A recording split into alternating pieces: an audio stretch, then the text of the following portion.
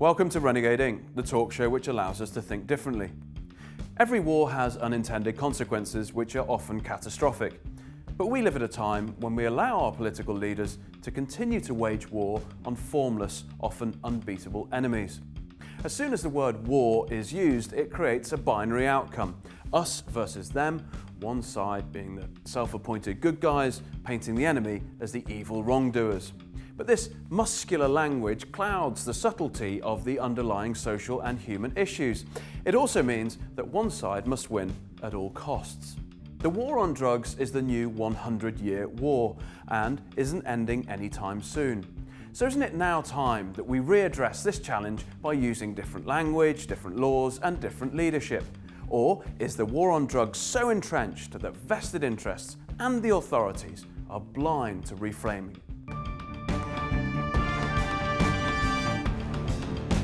If you think the war on terror is an expensive exercise, everything about it pales into insignificance when we talk about the bigger war on our doorstep, the so-called war on drugs.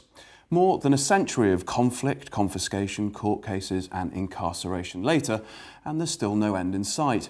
Joining me to discuss this failed conflict and how to rectify it are the writer and author of Chasing the Screen, Johann Hari, and the former undercover police officer turned drug campaigner and writer of the book Good Cop, Bad War, Neil Woods. Welcome, gentlemen. Thank you very much for coming by. Oh, good to be back. When we look at the war on drugs, there is absolutely no end in sight. When you've looked at it a lot, why is it so fiendishly difficult to defeat?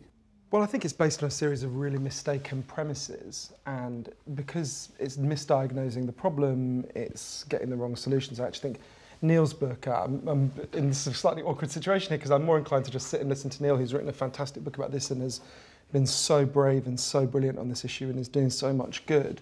But what I found in the I've been researching this for 6 years now, and I've been to about 17 different countries, and I've really been to the places that have tried the most brutal possible war on drugs. In Arizona, I went out with a group of women who were made to go out on chain gangs wearing T-shirts saying I was a drug addict and forced to dig graves while members of the public mock them.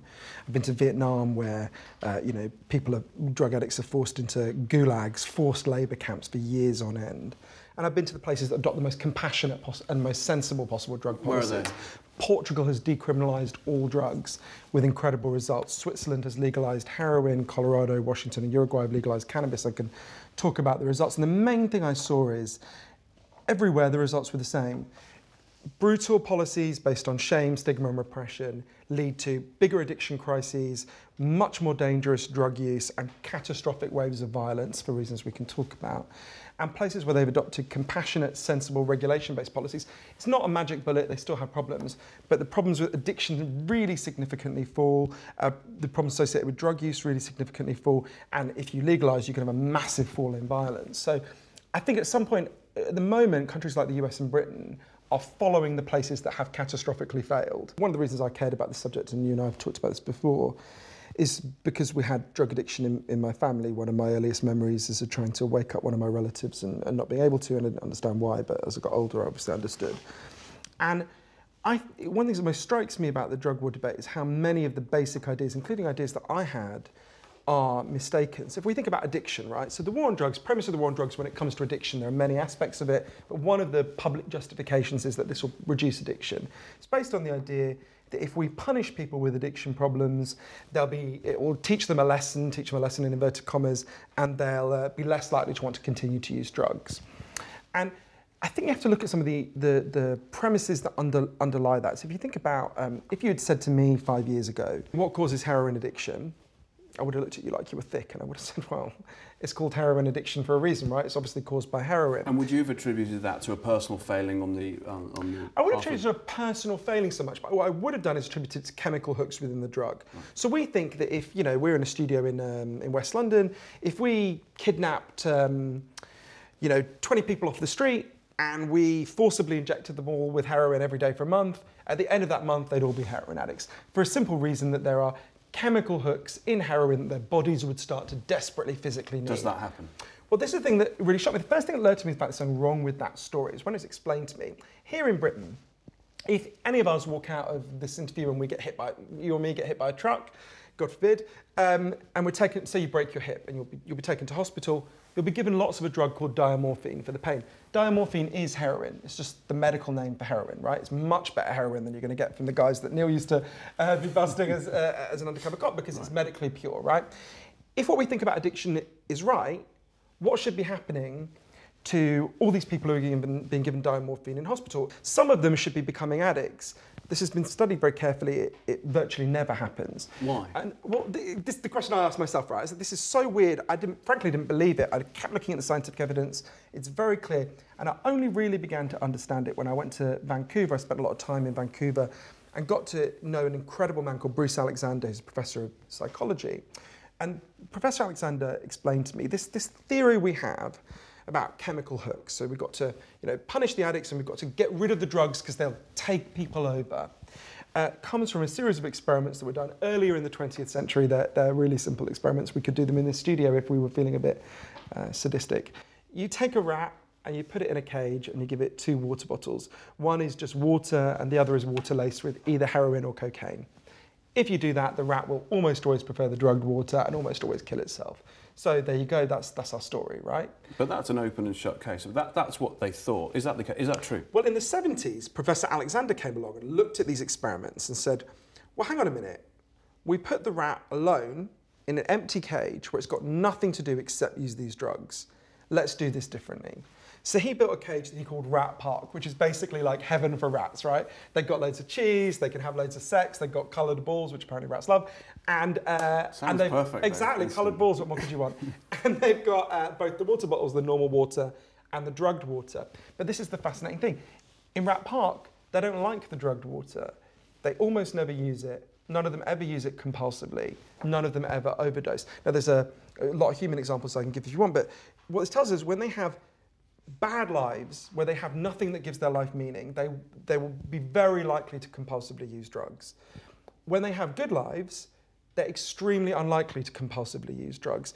The opposite of addiction is not sobriety, the opposite of addiction is connection. And in case this sounds, a little bit esoteric, like, okay, you're talking about rats, there are places that built their human drug policies around these insights with incredible results. When you hear this, Neil, about environment, context, human beings and context, how much of it, from what you saw as an undercover officer and dealing with the drug dealers and users, puts a light on and you think, yeah, actually, I can see that connection.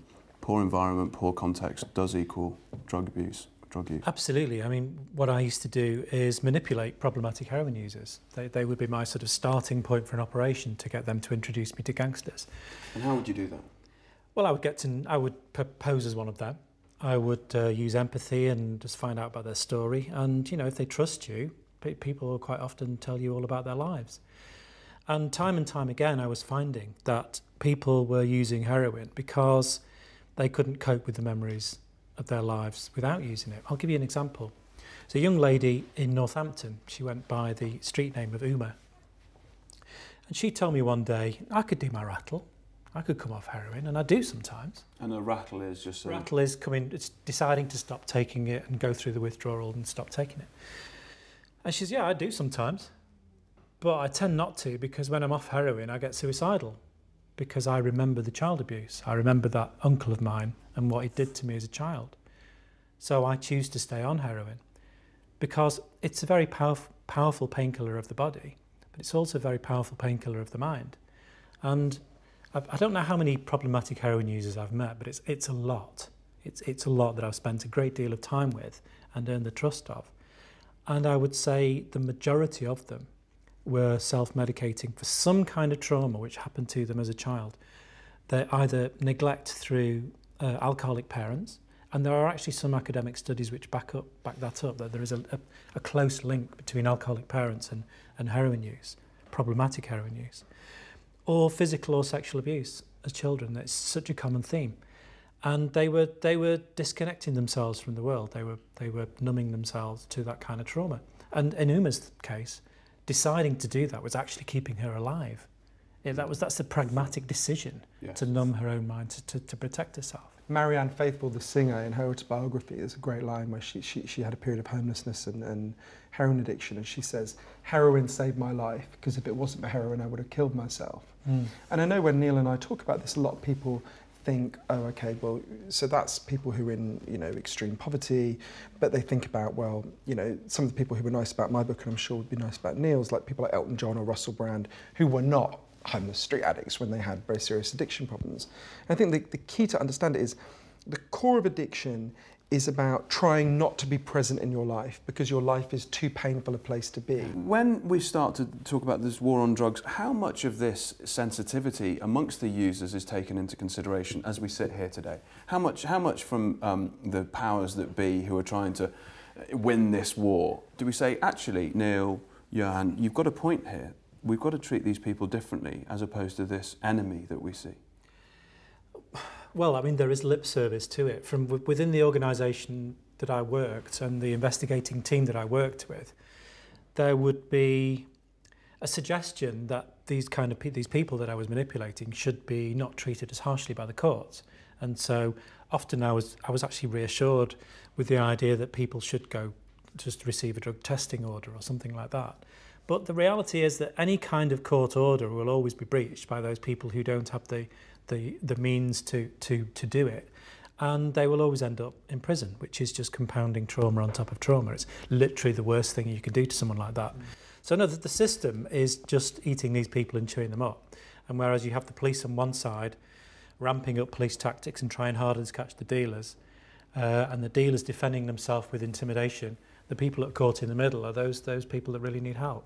There are places that have tried the exact opposite of this approach. So I can give you a couple of examples if you want. In the year 2000, Portugal had one of the worst drug problems in Europe. 1% of the population was addicted to heroin, which is an extraordinary thing when you think about it. And every year they tried, they arrested more people, they imprisoned more people, they shamed more people, and every year the problem got worse.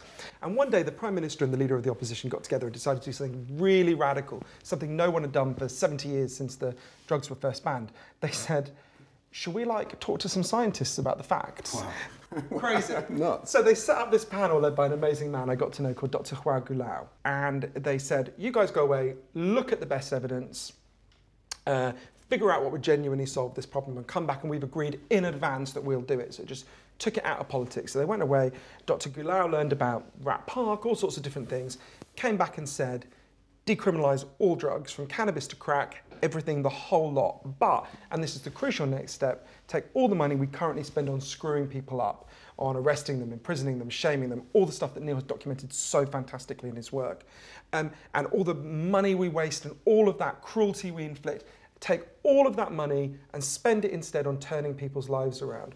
Biggest thing they did was a massive program of job creation for addicts.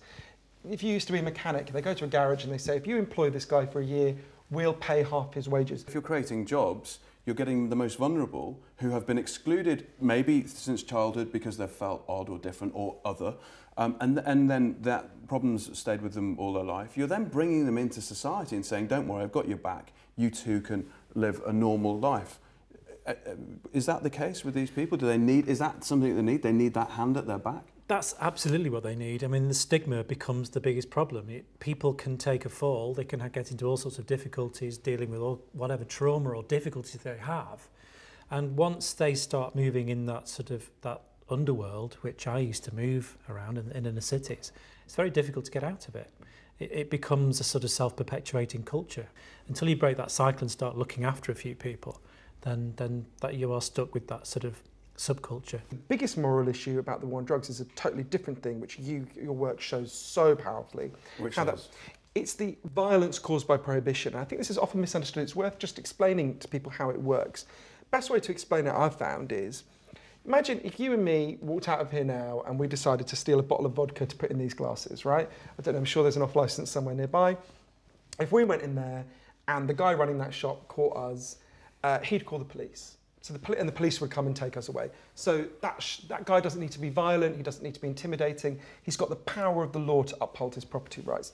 Okay, now imagine we decide to steal not vodka, but a bag of weed or a bag of cocaine. From a dealer somewhere. Exactly. He can't ring the police, right? Police are going to come, Neil's former colleagues are going to come and take him away. He has to fight us.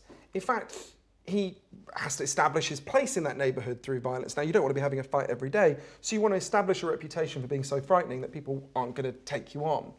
The war on drugs creates a war for drugs through that dynamic.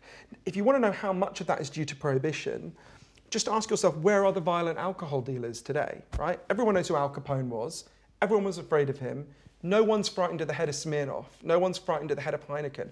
The head of Heineken doesn't send teenagers to go and kill the head of Smirnoff, right? More people are dying in the war on drugs by some calculations than are dying in Syria, right? Now, I don't know what we can do about Syria. We should certainly take refugees. There are certain things we should do.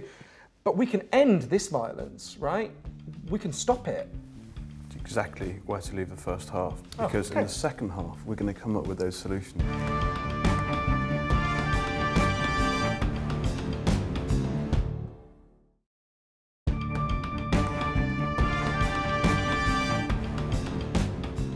Welcome back to Renegade Inc, the show that allows us to think differently.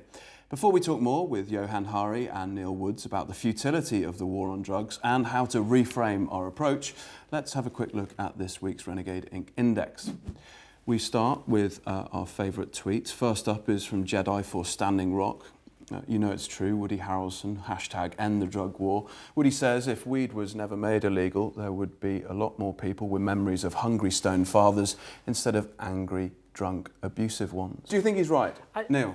It's a clumsy comparison, but I don't disagree with the sentiment. Having dealt with an enormous amount of domestic violence victims in this country as a police officer, alcohol played such a massive part. And you know, as lots of police officers would agree with me, I've not met an aggressive cannabis user yet.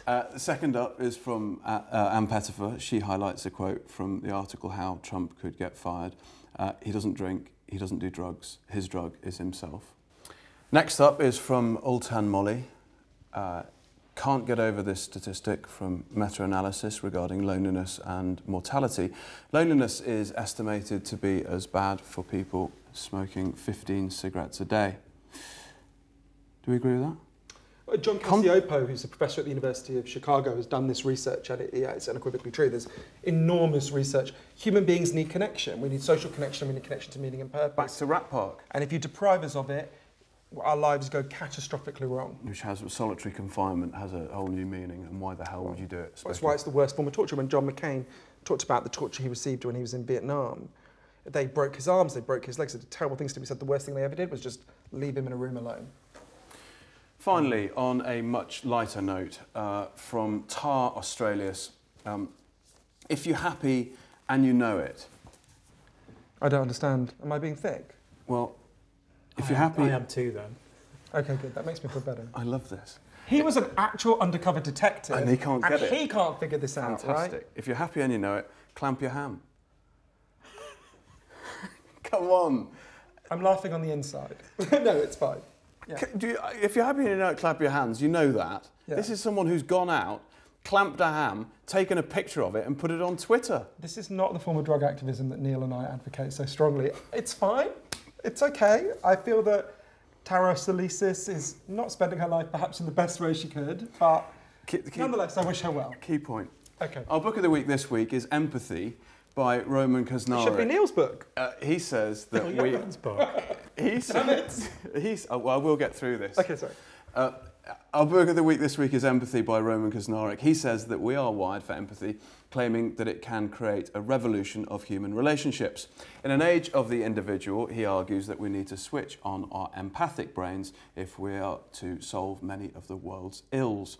Empathic adventurers, as Krasnarek calls them, have understood that society is more willing to take collective action over others' suffering when they're no longer seen as others. But without empathy in the equation, nothing really changes at all. Now, when it comes to non-empathy and leaders who are strong and wrong or feel that might is right, Filipino President and lawyer Rodrigo Duterte takes top spot in what is a very competitive international league table. After proudly allowing vigilantes to arbitrarily kill drug addicts at will, the 71-year-old who thinks he's winning the war on drugs released a Christmas message in 2016, and this is what he had to say. Alam ninyo, ako'y tao lamang.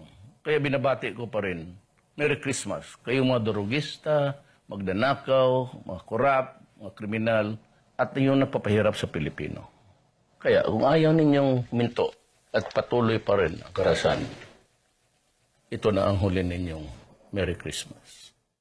You were charged with cleaning up the streets, but it strikes me that when you see that now, you think that this is wholly the wrong approach. It didn't take me very long working in drugs investigation to realise that the war on drugs just couldn't be won. Because it doesn't take very much time investigating drugs to realise that the flow of drugs is never even interrupted. Since drugs were banned, they've got cheaper, they've got stronger, and they've got more varied. And there is no interruption to it at all. And I put people in prison for over 1,000 years. And in any city, I only interrupted the flow of drugs for about 2 hours. What a statistic. Yeah, and there is no policing at all has any benefit at all on the flow of drugs. I can say that with complete certainty. From my years working undercover and being privy to both national and international intelligence on the topic. You know, the National Crime Agency will wheel out a hay bay size of cocaine and they'll say, look, what a great job we've done. And everyone looks at all the cocaine and says, oh, wonderful, the streets must be safer. What's your reaction to that when you see that photograph? Well, it's always less than 1% of the amount that's actually on the streets. Because I'm always sceptical of epiphany moments or moments of... But so was it a slow, steady grind of, you know what, this is having no effect, and then you start to see the social ills or the social collateral damage that you're causing? Well, I was actually fairly slow on the uptake, Why? to be honest, because Why? as I said, I could see the futility. So I was always wanting to catch the bad guys, but each one, they always managed to outdo in viciousness the previous ones. But it took a long time for the penny to drop for me. I knew it was futile, I knew we weren't interrupting the flow, but I was always wanted to catch these nasty people and put them in prison. But for me, it suddenly dawned on me that the reason these gangsters, these organised crime groups, were getting more and more violent with every passing year was actually down to me. Or not just me, not specifically me. But the actions you were taking. But the actions I was taking. And I had to take a great deal of the responsibility because I was involved in the development of the tactics, the training of other undercover officers, the length and breadth of the country. And that the harder you try, the more you develop your expertise in police tactics, the more the pushback is violence to control the populace, to stop people grassing people up and to make it more difficult for undercover police. The best defence against police informants is to terrify the community from where those informants come from. So the grass doesn't come forward. So the most successful gangster is the most terrifying. It's the person that when you're sat in that cell considering being a police informant, you're thinking, in your mind... I'm thinking, who am I least scared of? So it becomes a sort of urban Darwinian soup that the most terrifying, the most violent people are the most successful. And so once I'd realised that I was the cause of this, I realised that there's no way I can carry on doing this. Perpetuating it. Futility is bad enough, but actually causing the harm or being instrumental in the harm being caused. Seeing the evidence that I've seen, knowing the things that I do and the experiences that I've had, I am duty-bound to try and explain these things to people. There are vested interests within the system who do not want any of this legalised or regulated. True or false? Yes, but I mean, I wouldn't say it's a grand conspiracy, but you are completely correct in what you say, because you've got this sort of alliance that one side doesn't know is in an alliance, and that is the politicians who pursue the war on drugs and the gangsters who reap the profits. Lastly, would you focus harder on not convincing politicians and political leadership, but actually engendering the debate in the arts, media, culture, and in different areas? Or is your strategy to focus hard on the hierarchical aspect of this and try and push it through the political game? Well, I actually agree with Johann that no change comes unless it comes through society. And for prejudice against homosexuality, it's very difficult to pinpoint a particular point in time where that happened. But as you say, things shifted in journalism, it shifted in film and culture. So I do agree, but... What's your reservation? No, I do agree. So at Leap UK, we produce a podcast and we network wherever we can with journalists and celebrities, all sorts of different people. But I think the point I like to try and make to people is that if you're watching this and you have become convinced, or you are convinced already of the need for drug law reform, what I would point out is that this is the greatest social justice issue of our time. And if you do believe we need change, then you need to take on the responsibility of it. You need to be active and you need to be persuading other people. So that social movement begins now for some people who might listen to this and decide to get involved. Follow Leap UK. Please support us, donate, follow us on social media, but also persuade everyone else that you know. This is how the social media starts. And this is why at Leap UK we try and have conversations actually with everyone within the arts and journalism and everywhere. And we use the information that we do with that networking when we approach in our advocacy towards politicians. So it's a battle with two fronts, I suppose. And it starts with the individual, and that's what you're saying. Exactly. And what's so important about that is for people to know that this can succeed. I am gay. I'm 38. I didn't even hear the concept of gay marriage until I was 20. I recently showed one of my nephews, who's 16, the front pages of The Sun from when I was his age. He literally could not believe, even the craziest UKIP candidate would not say what used to be on the front pages of newspapers about gay people when I was that age. Extraordinary changes can happen in very short periods of time. If enough people band together and demand it, we can change this issue radically. You've both left us hopeful, and thank you so much. It's been an awesome discussion. We're going to hang ourselves afterwards. It was all a cruel trick. Thank you very much for chasing the scream. Hooray. And Neil, thank you so much for going Renegade first and then doing all this work to bring this into the public domain and get it talked about. Awesome stuff. Thank you. That's it from Renegade Inc. HQ this week. You can drop the team a mail, studio@renegadeinc.com, or tweet us @Renegade Inc. Join us next week for more insight from those people who are thinking differently. But until then, stay curious.